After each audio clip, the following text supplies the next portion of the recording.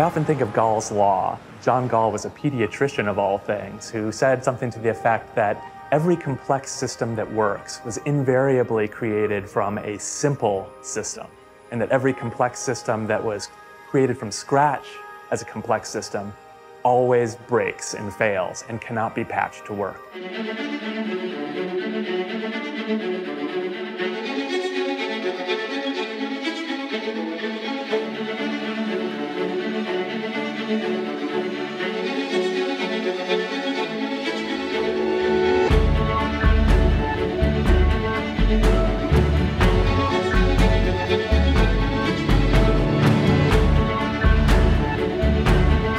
I'm Brad Frost, and I'm a front-end developer by trade, and I like to say that I make websites and I help other people do the same. So a lot of what I focus on is crafting front-end code that is scalable, that is flexible, that is performant, that is accessible. I'm concerned with how these UI components find their way into actual working software products. I'm Dan Mall. I'm a designer and a creative director from Philadelphia. I run a design collaborative called Super Friendly. My job will be to help designers understand how to work with design systems, what their roles actually are, how to collaborate better, and really be in tune with all the other people working on the project. My name's Josh Clark, and I'm a product director and interaction designer. I run a design studio called Big Medium in Brooklyn. It's focused on design for what's next. I'm here to help people understand how to create a design system as a product, one that really matches the DNA of an organization so that it dovetails not only with how a company designs products, but with how they want to design products. As digital design has just become part of the fabric of business and of organizations, design has become as complex as the organizations themselves. And what that means is that design now is full of all of the dysfunction and problems and wonder and joy of any large organization. And so what I'm seeing more and more is that there is this challenge, particularly for larger organizations, but really for anybody who's working on a large project or a large series of projects or products, is what I call the heartache of design at scale.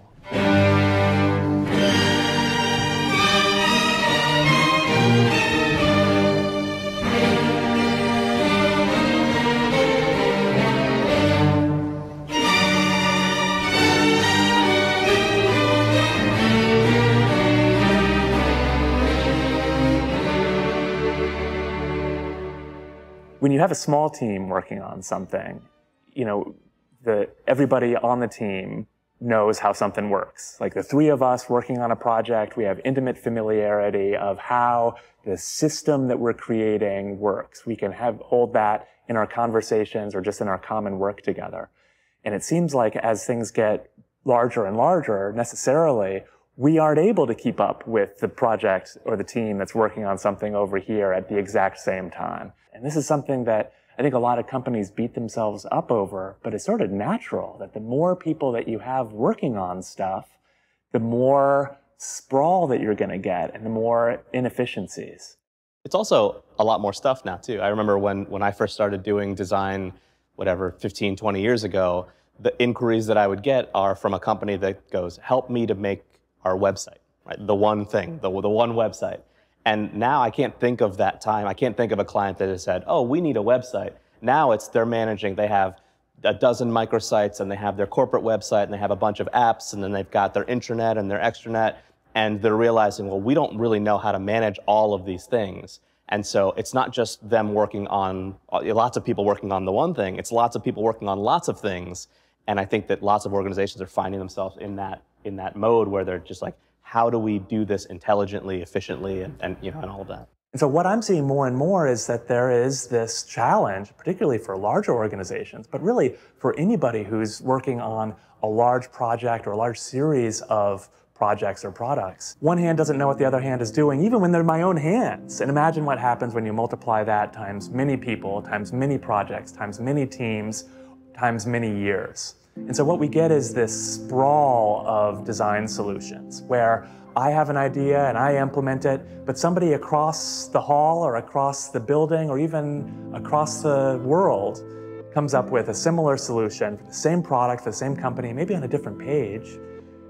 It looks sort of the same, but it's a little through the looking glass. But in any case, we've built this thing twice. We've done the same work for the same result maybe with uneven results multiple times. It's a waste of energy and effort, and frankly of creativity and talent, because we have great people solving the same problem over and over and over again.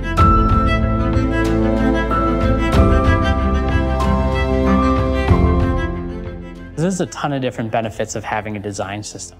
They promote UI consistency and cohesion, allowing users to get done what they need to get done. It allows for faster production. It allows teams to produce higher quality production. It establishes a shared vocabulary between disciplines and different products. It makes things easier to test so you're able to create sturdier, more resilient solutions. It creates a useful reference to keep coming back to as your teams do their product design work.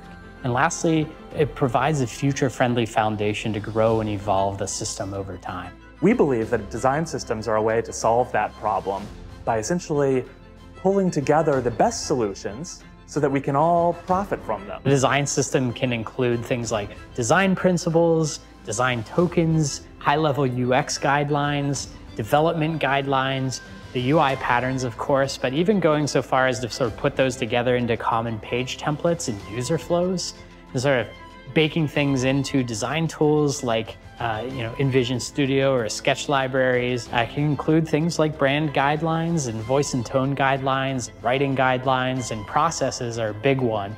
So including things like how you deploy the system into individual applications and how you contribute back into the system.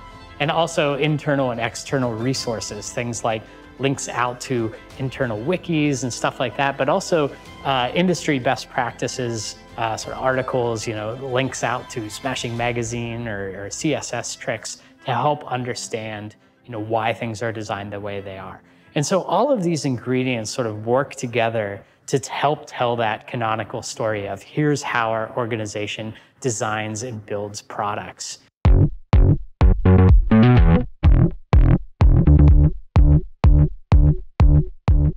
We work with a lot of designers and design teams, and their first inclination as to what a design system is a UI kit. And that's not what a design system is. That might be part of a design system, but just having a Sketch UI kit or Photoshop UI kit or Studio UI kit, that's only one tool, that's only one piece that only designers can use. Part of a good design system is that it's a tool that everyone on the team can use, and the fact that a UI kit is locked up in a certain tool that other people aren't familiar with means it's not accessible to everyone. So by definition, it's not really a design system. It's part of one, it could help you make one, but really we should be liberating all of our design tools from outside of a particular environment where it's locked down, and instead working on something that everybody can kind of touch. It's important to reiterate that the kit of parts, the kit of components isn't necessarily enough on its own. Having a bunch of UI components without any sort of context is like dumping a bunch of IKEA parts on a dining room table and say, okay, time to build this dresser, right? I think one thing that's dangerous about treating UI kits as design system is that it really just reinforces what designers do all the time. And part of having a good design system actually is to get everyone a little bit outside of their comfort zone to be able to work with each other more, to engage more with each other. And that might mean changing some process and changing some tooling and changing some of the work dynamic. And so for a designer to have a UI kit in Sketch or whatever tool, Illustrator or whatever they want, it really just says, just keep working the way that you're working. Keep making comps, keep working in your environment. You don't have to talk to anyone. You don't have to collaborate with them. And I think part of what having a good design system will do is actually just get you outside of that comfort zone. And so rather than working on your UI kit in isolation by yourself or even with the designers, if you could think about, well, what are the things that I actually need to make, or what do other people need me to make on this team? It's often not a UI kit.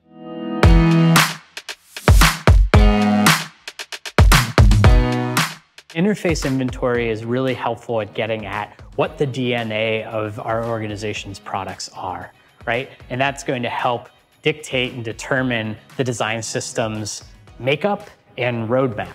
And what an interface inventory is basically an exercise where we go out and round up and collect all of the instances of UI design patterns across an organization's different products. And that could include different web properties, but also native properties, internal facing applications and external facing applications. Conducting an interface inventory is really crucial. The first step of conducting an interface inventory is to round up all the troops, is to get all the different disciplines responsible for the success of your design system. So that includes designers, developers, QA people, product people, anyone who's responsible for the success of your digital products.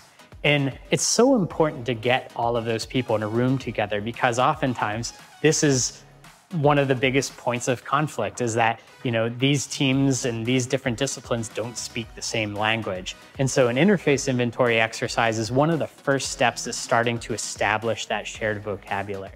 It's through the lens of this exercise that each discipline is going to be exposed to sort of why our UIs are inconsistent and incongruent. And sort of through that sort of shared realization, through doing that exercise together, everyone's able to sort of recognize the pain and sort of come out the other end with a shared mission of sort of establishing a set of common, consistent, congruent patterns. The second step of conducting an interface inventory is to prepare to screenshot. So basically what an interface inventory exercise is basically just going through a bunch of different products and a bunch of different screens and capturing unique UI patterns. So that really just takes the form of screenshots. So what we need to do is establish a common place to sort of dump and categorize all of these screenshots. We've created a template that you can use using Google Slides, but really the tool doesn't matter, just so long as everyone's able to sort of collect these UI patterns and put them together into one giant document at the end of the exercise. Now, the fun part is actually doing the exercise, is actually combing through these products and looking for patterns. And what we do is we sort of chunk them out based on the kind of category, the UI category that components belong to. So for instance, you know, the product manager might be responsible for finding every instance of headers and footers across your different properties. The next person might be responsible for finding unique button styles. Another person might be responsible for collecting different form components. So things like radio buttons and checkboxes and form fields and text areas and select menus and things like that. Somebody else might be on typography duty. Another person might be on motion duty, sort of finding all the different ways, you know, things sort of fade in and out or slide up and down, things like that. Looking for things like media. So you have embedded YouTube players and embedded content or external third-party applications or social widgets and things like that. So the idea is to sort of chunk these out by category and then have everyone go on a big Easter egg hunt. The idea behind this exercise is to go far and wide, to really dive into the dark corners of your web products, to hunt for these distinct patterns. And the idea is to sort of collect them all under one roof. So once that exercise is done, then we get everybody together and everyone presents what they find. So the person on button duty gets up and sort of presents to the group, here's all the different button components I found, and here's these social buttons that we found that look a lot different than these other social buttons, which look a lot different than these other social buttons. And this is an important part of the exercise because it's here where that sort of shared pain and shared language starts coming out. It's in this presentation that teams are able to sort of call things names, right? So it's like, oh, here's this admin bar. And then the rest of the team can chime in and say, oh, admin bar, we call that the gray bar. And then the developers say, oh, we call that the utility bar or something like that, right? So it's through this presentation and conversation that shared vocabulary starts forming. And then sort of the fifth step is once this is all done, you can sort of consolidate all of the UI patterns found in the exercise, and put them all into one giant Uber document.